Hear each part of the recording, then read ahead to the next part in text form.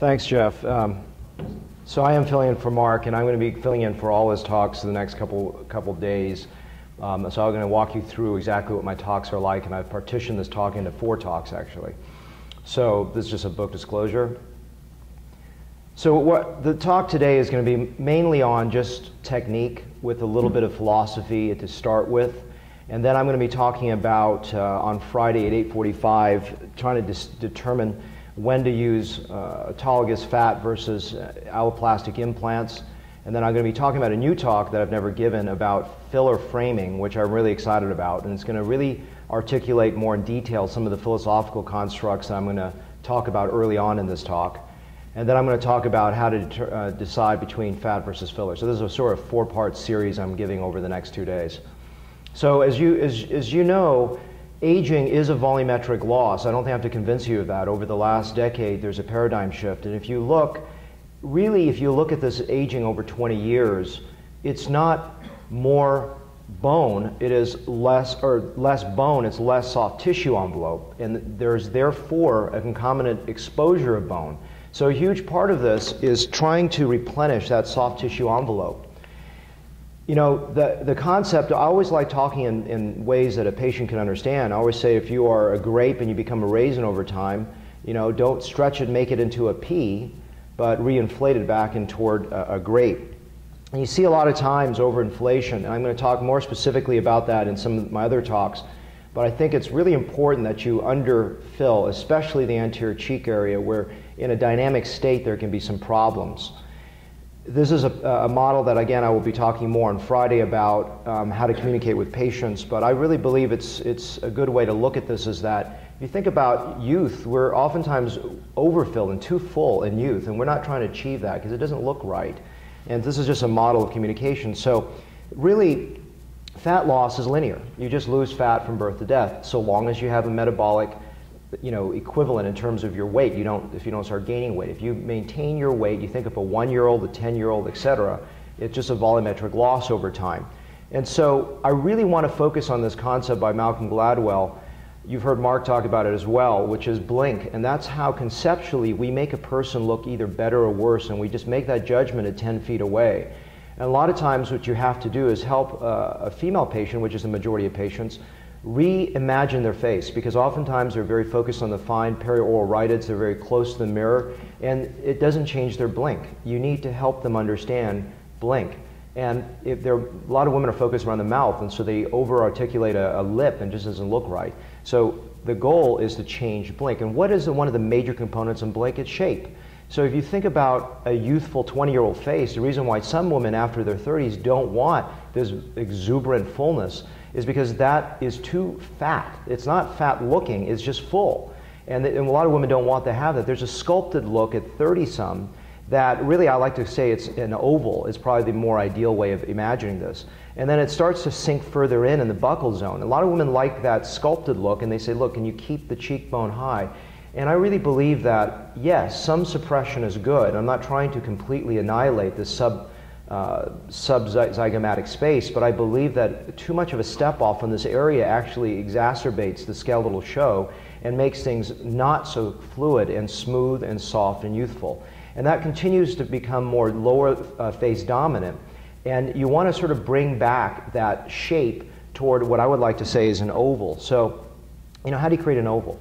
Again, this is going to be talked more about in the new talk on fillers, but it's really not appropriate during a fat talk.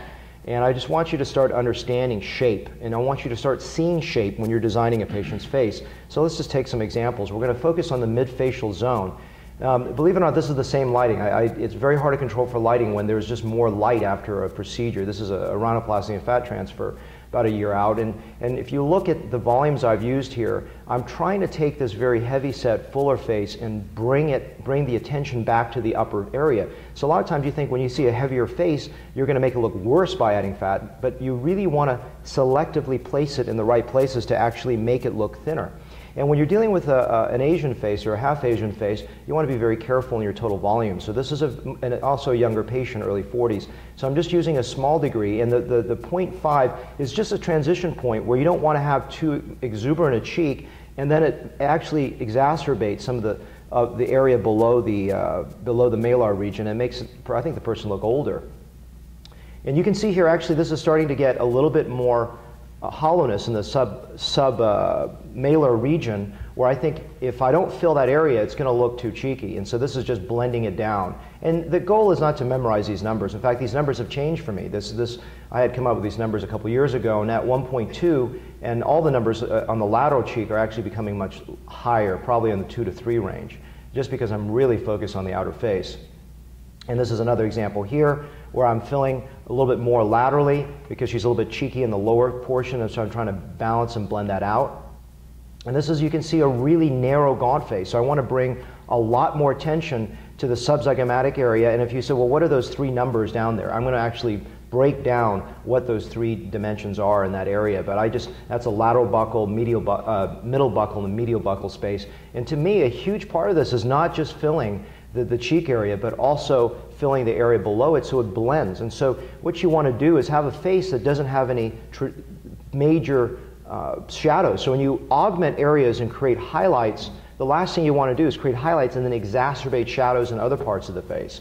And this is showing you again what is important here: the cheek, the central malar and outer malar area. No, it's a large component of this is the lower portion of the face, where it's just it would look odd. And I think this is where a lot of times when people are filling cheeks, they're putting too much in the cheek area and not allowing it to blend down into the face. So a large part is you want to unify the upper, middle, and lower. And here's probably even a better example where I'm being very, very aggressive in this area. And these are just variable. You can see sometimes I put very similar amounts. Maybe I could have put more. In this case, I actually would have put a lot more in the outer cheek. This is probably slightly under-augmented. As I said, I'd probably be moving more toward 2 to 3 in the outer cheek and maybe a little less in the anterior cheek, to be honest with you, maybe toward 1. This is in a way good evolution thoughts, and this is just significantly volume depleted. I could have put more, but this is what I felt about right at the time. And the nice thing is, even though she may be slightly underfilled, you can come back with in-office fillers and improve the situation. And so let's talk about blink. And I like to use the story of twins because it allows you to start seeing how we see differently. This is a lady that had a fat transfer at a very young age of 37. She's 42 on the right, and I didn't do anything. I didn't do neuromodulators. I didn't do further fat or fillers. I just hadn't seen her. She was out of town, came back. She said she hadn't done very much since I'd seen her. And this is just many years later, so she's aged a little bit, but she's still better. If you look at the smaller photograph, she's the one on the right, and her sister is the one on the left. And I think in a blink of an eye, even that photograph is so small, you can see that she looks more youthful. Something about her blink effect is very, very obvious to say that. Well, what is it? If you really try to look at her sister on the left, you can see her brows are slightly higher arched, maybe the way she's lifted them, but she's not had any procedures done, not even neuromodulators. Her lips look fuller maybe, her nasolabial grooves look about the same, her jawline looks about the same, but it's the way that light and shadow dances across that face that changes it. And if you go back and look at her when she was a model at 32, you can see I've sort of replicated some of those ideas, and it's maintained itself over 6 years. So the people that say that fat is not permanent really don't understand this. Fat is permanent, and that's a good thing and it's a bad thing. And the concept is that you've got to do it right. Let's talk about light. This is so important because a lot of times when we take photographs, we're used to taking photographs maybe for rhinoplasty, et cetera. We have a lot of washed out light, so you can't show that normally. So we first have to understand how light strikes a face, and from that we want to replicate that maybe in the studio. And what I do is I use top-down lighting, not over-exaggerated lighting so they look terrible, but it's how we can replicate light in reality. So what is it? We sometimes look like Nick Nolte on a bad day or a bad bender. And what we want to do is understand that it's because light strikes downward, whether we're indoors or whether we're outdoors. It's always top down, except maybe in the Neiman Marcus dressing room. That's probably the only place that may have better lighting.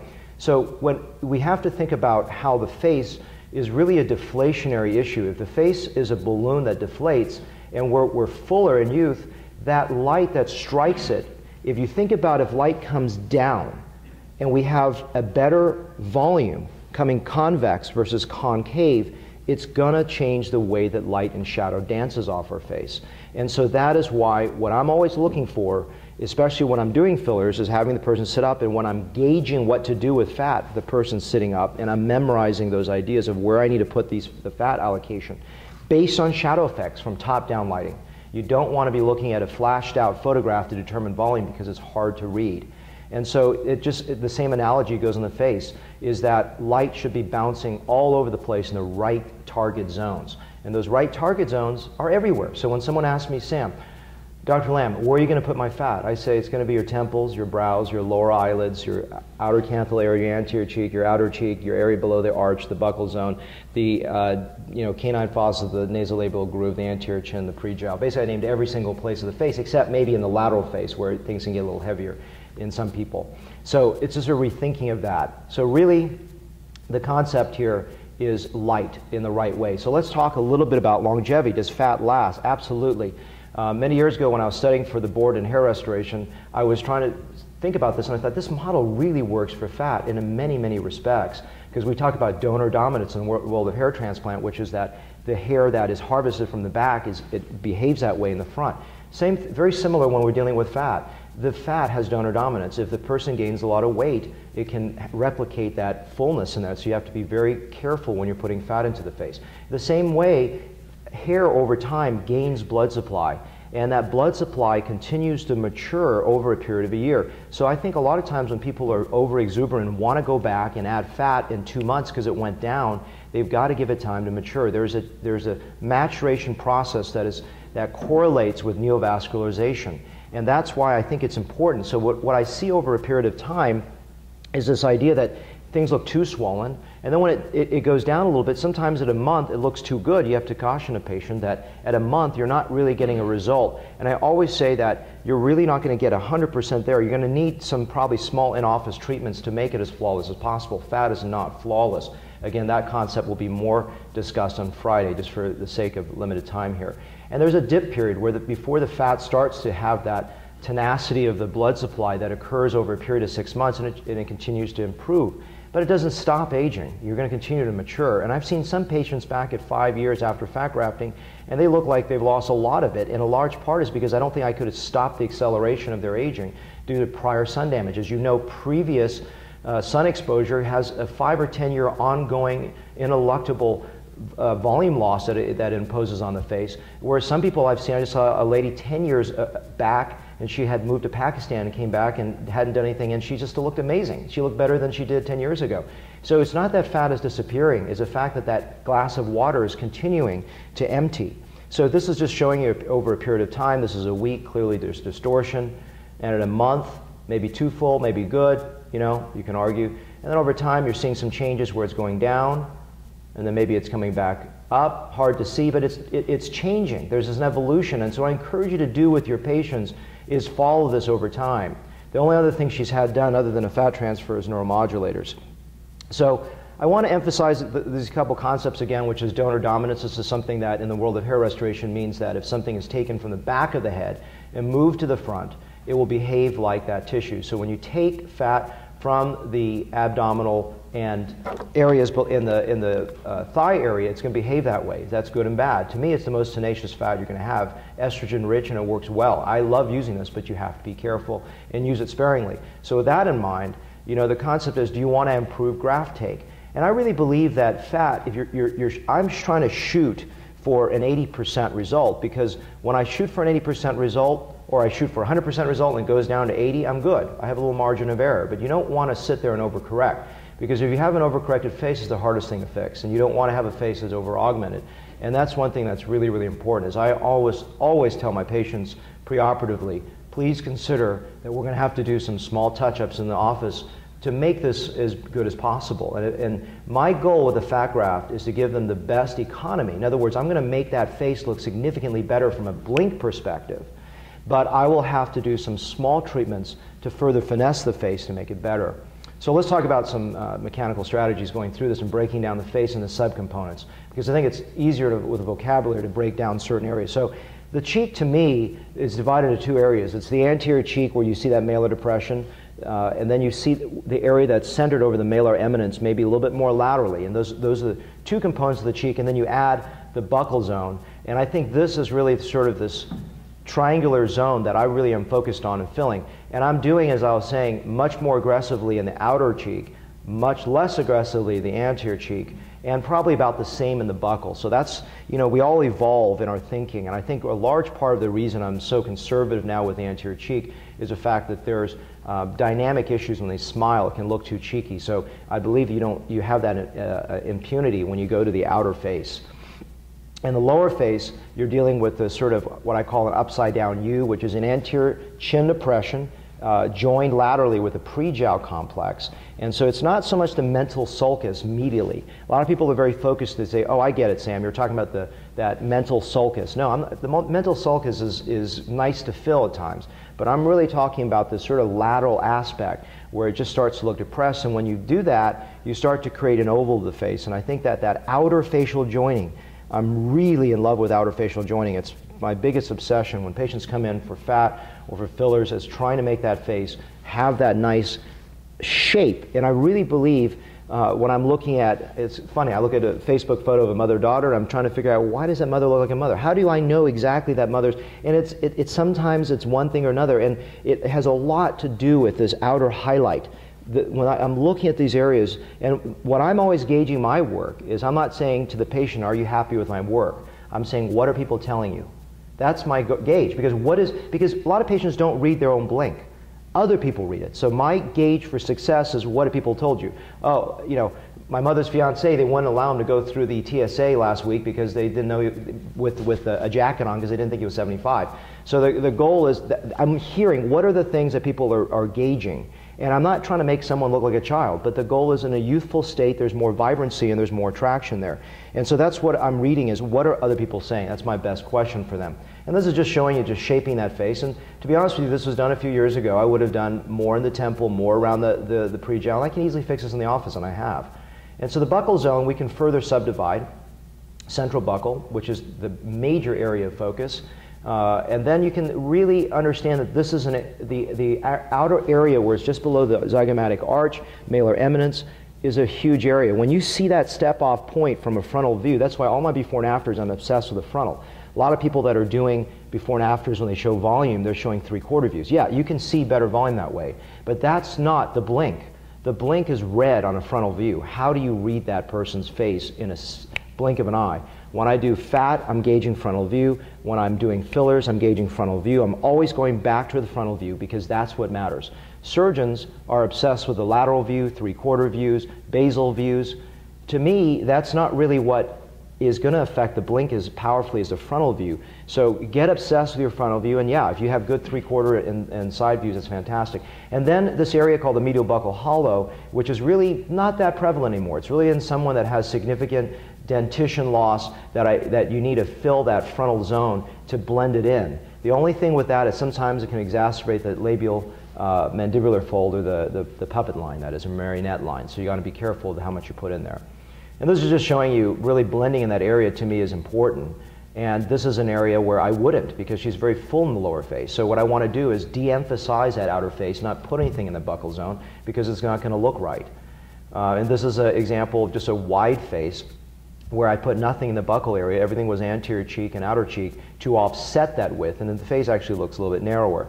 So framing the eye is the antithesis, as you know, of blepharoplasty, which is really the idea of just allowing that area to be blended in. So what is it? We always talk about just thinking some fat there. Well, let's break it down into subcomponents so we can see that. So the first thing we want to do is understand that framing is an eye that looks open eye. You want to frame down that eye and make it look better. And this is an example of too much. I'm taking some of it away, at the same time I'm adding. So I'm not opposed to an upper-lower blepharoplasty. This was done in conjunction with that. And this is showing you that she's had a blepharoplasty. What are you going to do? She still looks a little tired, and maybe some ptosis on that photograph. But the question is, what are you going to do to make that look better? Are you going to unframe her more? No, you're going to reframe it. You're going to actually sandwich that eye down a little bit more and bring it toward a better frame and a highlight. So let's talk about framing the eye and breaking it down into components. So the first thing you want to talk about is the medial area. We're going to actually go through more specific technique in a moment, so don't worry about that. And then this is just breaking it down into zones. And then the lateral area. Why break it into two areas? It's just easier when I'm augmenting the lower eyelid to keep my numbers straight, the volume more consistent, etc. And again, you'll see that in about 5 minutes. And then little nasolaryngral groove. How much should I put in there? I'm going to get to that, so don't worry about numbers. I'm just showing you how I break down the eye. The lateral canthus must be done.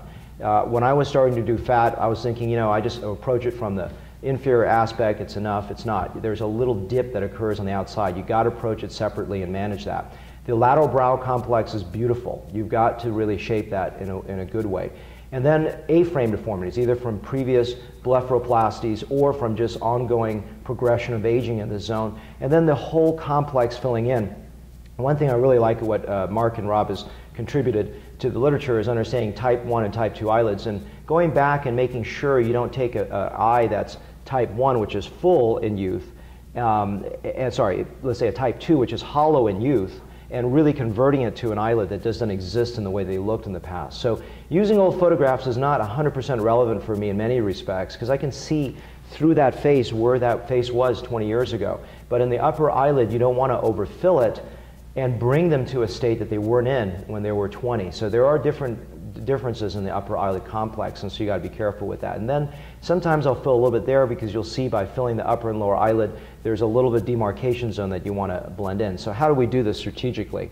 I always like to imagine in my head how I'm going to fill the face when the person's sitting there before I actually go in the room. So I've actually sort of mentally memorized in this face what I'm going to do. And it doesn't matter if there's a 50 billion drawings there. It's just for me to keep in mind what areas I want to do. This is temple, the lower eyelid. You can sort of see the anterior cheek, the outer cheek, some of the buccal zones that I've marked out, the anterior chin, the pre-jowl with that oval circle there. And the little red dots are just my entry sites, so where I'm going to enter in. So harvesting, you know, this is all covered in the book.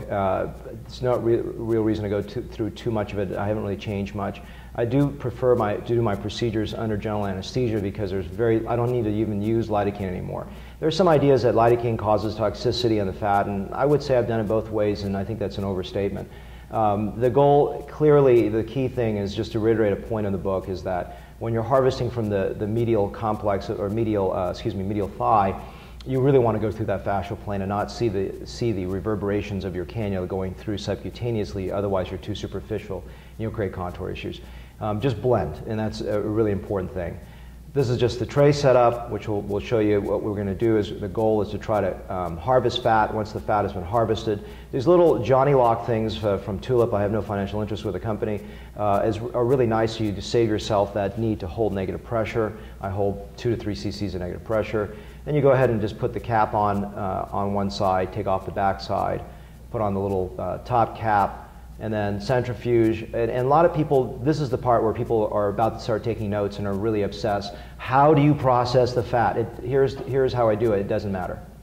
The reason I say that is I've worked with surgeons who have got great results who've washed it, those that centrifuge it, those that use various proprietary techniques to process it. And I would say that it doesn't matter too much. I mean, this is 3,000 RPM at 3 minutes. You know, I know my colleagues do 3,000 RPM at 1 minute. Some do 2,000 at 30 seconds. Some wash it. I'm just showing you this so that you're not going to ask me afterwards, how do you process the fat, because it doesn't matter. Just be gentle with the fat, take care of it, and I don't believe it matters how much contact time with the air, etc.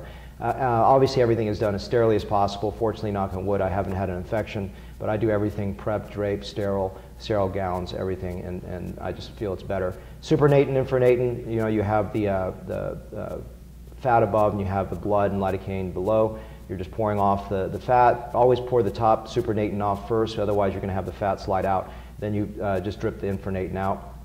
I like to just drain a little extra fat if there's a lot, because I just like to make sure that I keep my numbers straight, but you know, you can actually keep some of the oil, it's not a big deal. And just tapping out so you make sure there's no fibers left. And then I transfer into a 25 cc syringe, and it just makes it easier to actually load each of the 1 cc injection syringes. Always make sure that you slide it down so that you don't shoot across the room, the fat. That's a very small thing, but it's important. And then you get the fat ready to go. Transfer into 1 cc syringes, lure lock, obviously, using this little lure lock exchange. And then people always ask, you know, what cannulas you use, and the answer is I just use a standard 1.2 millimeter. Mark likes the 0.9. I find it's too delicate, too fragile, and it's really hard to manipulate in the areas. So the 1.2 is, for me, the workhorse for everything. I never switch cannulas. And you can basically use whatever you like. I don't think it really matters, and I think there's a lot of obsession with technique, which I understand. That's why this talk is more on technique and a little less so on philosophy. And I've got other talks, as I said, tomorrow that are going to be focused on communication and design. And this is an old photo. You see, I don't have this kind of Mac anymore, but this is just always having the image in front of you, so you go back and one is, people ask how much volumes do I put in? Well, I'm gauging it based on what I see in the holding area, and then what I see on the table. There's some edema, and because I don't use lidocaine, there's less edema, but I'm looking at things that are shaping. The patient's supine and swollen, so it's hard to read 100%. But I do look at how one contour change affects another change. That's what I'm doing when the person's lying down. And then I'm always going back and looking at the photo probably 2 or 3 times during the injection to just corroborate, oh, did I mean to do this? Is this better? Let's hold off before I do that. And these are just different cannulas that are present. As I said, I use the 1.2 of everything. A large part of fat is feel, and it's not just the way you look. I would like to put a plug in for Mike Nyack's course. It's probably my last year I'll be teaching there. Sorry, Mike. But it's really a great course. I don't have any financial affiliations in St. Louis. You can ask me about it afterwards. And a lot of hands-on with cadavers. It's fantastic. I mean, if you haven't injected the lower eyelid and felt the release of the arcus marginalis, and the cadaver is identical to what you would feel on a human. And I help you guys do that because I know the lower eyelid is the fear zone. So I have a little short video for the eyelid portion, which is the more complicated area. But it's a feel. So when we fill the lower eyelid, and there'll be a short video in a second, you've got to, in my opinion, now there's a lot of varying opinions, and so this is just one man's opinion. I don't like to go superficial. I don't like to get close to ciliary margin. I don't like to use fat as a contouring to make finesse work. I think it's too dangerous. I just place mine right at the orbital rim. I feel the release of the arcus marginalis, and I don't like to get aggressive in a supramuscular plane, and I'm using a pretty conservative volume. Usually about 1.5 cc's medially and 1.5 cc's laterally, maybe about 0.5 or so cc's in the lateral canthus, and maybe about a half a cc in the nasal jugal groove. So we'll go through each of those numbers as we go forward again. And so the reason why there's that bony little side area is to show you that we are releasing that orbital septum in that area, and I believe if you're not doing that, you can place on the wrong side of the rim. So it's a very slow, tedious injection process to be careful. The only difference in this photo, which I took a few years ago, is that I'm actually injecting through 2 ports. So you can use as many ports as you want, but if you look at the lower eyelid like a circle, like a hemicircle like this, I like to inject it perpendicular to all points. So I just make 3 entry points now instead of 1. I feel a little easier access to the lateral area of the orbital rim, and so instead of having to skew it this way, I find it a little bit easier access point. And here's I think this is the video. Leo, can you play that for me? I believe it's a video. Oh, this is the video. No, sorry, let's go, stop for a second, don't move. This is, sorry, it's not a video. This is just showing you that you want your non-dominant hand to protect the globe, and it's a smart hand technique in the sense that it's not only protecting the globe, but it's telling you where you are. So you're feeling a little release of that arcus, and you're also feeling the tip just skive across the bone. The other question I get all the time is, are you injecting while you go in or while you go out? It doesn't matter because it's a cannula. You're just flowing it back and forth in both directions, putting about 1/50th of a cc per pass. So let's go and play that video. I apologize. Go ahead. Audio, please. Okay, no audio. That's all right. So I forgot. I couldn't remember if I. So I'm just dancing across the rim and just placing little aliquots across there, and that's the real key here. About 1.5 cc's medially, and always protect the globe as you move forward. And if you feel there's resistance and you can't quite push it, then what you want to do is just make sure that you're stopping, coming out, pushing the fat and discharging the fat in the air so you don't get a globule down there. And I really believe this is something I would attribute to Mark is teaching me, and I've not had issues below the eyelid because you don't go from lateral in. And I think that's if you remember one technique, Pearl, that's it. Release the arcus, stay at the rim, and don't go lateral in. If you start going laterally based, which is funny because all my fillers are parallel to the rim, and my fat is perpendicular, and it's deep. So that's something you need to just know as a difference. And then the lateral canthus, just going in there and making sure you put some fat in there. I really believe if you don't put half a cc or a little less than that, you're going to have a little transition point that's obvious. And then nasal jugal groove, this is overrated in my opinion. When you do a good lower eyelid fill, you don't need to put a lot there. I put a half a cc or so. I think this can look too full. Again, one thing I'm trying to do is avoid too much medial fill, because you don't want that to bunch when the person's smiling. So a large part, a little pearl that I'll say also when I'm filling faces for fillers, I'm actually sometimes having them smile and look at the transition point of how much is going to the anterior cheek. I think a large part of our sin that we've committed in filling the face is attributed to the anterior cheek, and so the less you put, the better in that area. And then the brow, this is just filling that area in a plane of least resistance, and then the areas that I told you about. So we'll play a little video here. I think this one does have audio. Leo? This is what I call a plane of least resistance. It's quite easy. And so what we're going to do is just enter from this side, and we're just going to pass it in the plane of least resistance for her. And you can just see it, just follow it. What I like to do is not only feather below the hairy brow, but get into the upper eyelid as well. So if you take a look, I'm just arching across the whole thing.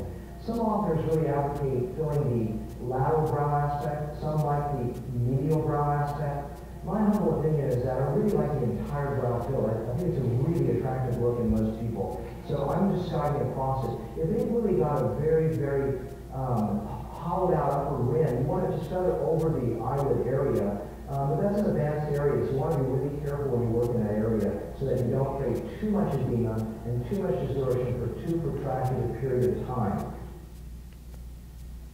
And then the anterior cheek, again, this is probably, if you have one more take-home lesson out of this whole long talk, is be careful with the anterior cheek. It used to be a favorite area of mine. It's now an area of great trepidation. It's just an area that it can stay with you years down the road. It can be too full, especially during a smile. So be very conservative. We're talking about maybe even no more than half a cc, and sometimes just leave it out. You know, I used to put in about 1 to 1.5, 2 cc's, but I've scaled back a lot in this area.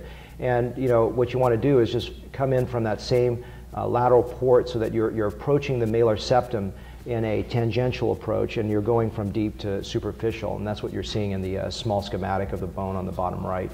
And this is just showing you the lateral cheek just going through one of the infraorbital entry points and just blending out there. And a large part of what I'm doing today is not just hitting the malar eminence, but going lateral to the malar eminence and just feathering over the edge and down it, because I really want to shape that outer face contour. Now, the person's really heavy set. You don't want to broaden the face, and I know women are very obsessed with not wanting a wider face. I get that. But when there's a skeletonization process, I believe that by filling this area, not only makes it look better, but it can take and detract away from the way you visualize the lower face, as I was trying to show you in some of the case studies. How much I put in, again, I'm now into the 2 to 3 cc range. Buccal is so variable. I put anything from 0 up to 5 or 6, depending on how hollow they are. I can even go to 8. But again, with everything, just be very, very careful. So you got the central buccal, you've got the lateral buccal expanse, and that's really the area, the arch below the bone. And sometimes I'll actually just do the lateral aspect from the same port and just feather it over the edge and not have to do this as an isolated, separate procedure. And then the medial buccal I rarely do. It's just someone that's really depressed. They have dentition loss, and I'm trying to manage that central space. And then the pre-jowl, the best way to conceptualize the pre-jowl is a few ways. One is think of it as a cylinder, where you have the anterior depression that lies anterior to the mandible, and then if you've got this heavy set jowl, even if you're correcting it from a rotodectomy perspective, I still go in there and I fill below the mandible. So that's an important aspect. You can't do that with a chin implant, right? You can't go below the mandible. So I fill below the mandible, capture some of that jowl, and then I transition it over. And if the person has a somewhat small chin, I would just go and take that pre-jowl recess and go all the way to the anterior chin.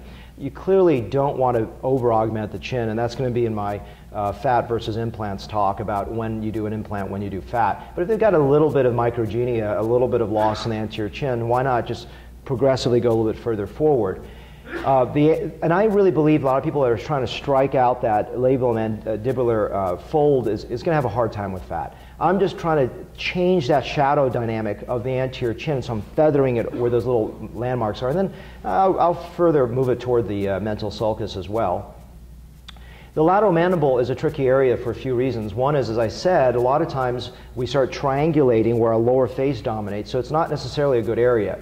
But it's an area that I believe is important when you're starting to see someone that either has had an aggressive facelift, and so they've had a lot of soft tissue complex removed on the outer edge, or sometimes on gentlemen, I want to create a little bit of stronger angle, I'll do a little bit there, or if the person just overly looks sculpted in this area. The one pearl that I have when I'm dealing with this lateral mandible is I fill it, I'll come back and stare over the patient and look straight forward, because remember, another pearl that I've emphasized maybe 6 times already during this talk is always corroborate your injection, whatever it may be, from the frontal view. Because as surgeons, if you guys are surgeons in the audience, we tend to be very skewed toward the lateral aspect. So everything we do is this way. And what I encourage you is always corroborate your information from a frontal view, because that's what looks good. Because otherwise you get this beautiful sculpted mandible that looks good, and from a frontal view it looks like a tumor. So you really want to make sure that you're always corroborating from frontal view. So I just divide the lateral mandible into 3 areas, like a little tulip-shaped heart, so tulip-shaped area, going down, going backwards, and then going this way. And it's just my way of making sure it's all feathered in nicely. And I'm putting in maybe, you know, half a cc to 2 cc's for each of those arms, depending on what I'm trying to achieve. And again, I know that sounds very wide range, but it just depends on the degree of loss. And I've heard Bill Little talk about going perpendicular to recesses that are there, and I think that's a good idea. So when you're dealing with a linear recess like the lower eyelid, you go perpendicular to it. I don't do that with fillers. Fillers, I go parallel. But fat, I really like how safe this is by approaching the canine fossa and the nasolabial groove from a lateral aspect. I think it's just easier to do that in that fashion and just safer. And I'll put in, you know, 2 or 3 cc's total, maybe 2 in the canine and maybe 2 or 3 in the nasolabial groove.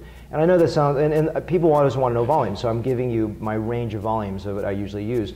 And it's not typically that I'll put in 7, 8, or 10. I mean, and I think part of the nasolabial groove that you want to be careful with is if you overfill that area, it can transmit into the anterior cheek. So this is one of those things that the anterior cheek is, for me, an area that I was in love with 8 years ago. I was mildly in love with 4 years ago, and I hate now. I'm really focused on the outer face in terms of design work. And then just recovery area, you know, they're going to have swelling.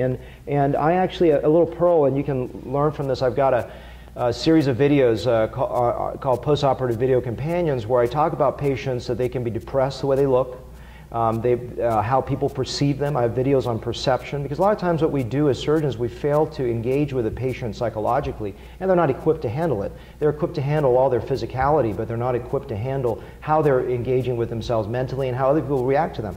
And so I encourage you to watch those videos that I have about this, and it helps shape that. But basically, the bottom line with my postoperative instructions is I don't use bandages. I can use a little steroids. And there's a lot of voodoo with fat that you're going to harm it. People worry, can you laser over it? Yes.